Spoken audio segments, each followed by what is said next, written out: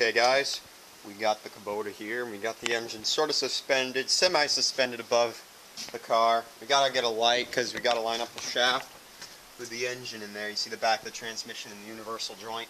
So we're gonna be putting that in there, and then I gotta get all the ignition rigged up, and I'll throw that set of wheels and tires on here. Just get all this little stuff set up. How's the weather? And it's awful out. Right when we were about to put the engine in, it started downpouring. It's been on and off all day, so it's pretty awful. But anyway, so yeah, we're just going to throw this engine here, and the car will basically be about 70% or 60% done. So got to go through the interior, rewire the thing, pull the gas tank out and clean that. So yeah, thank you for watching.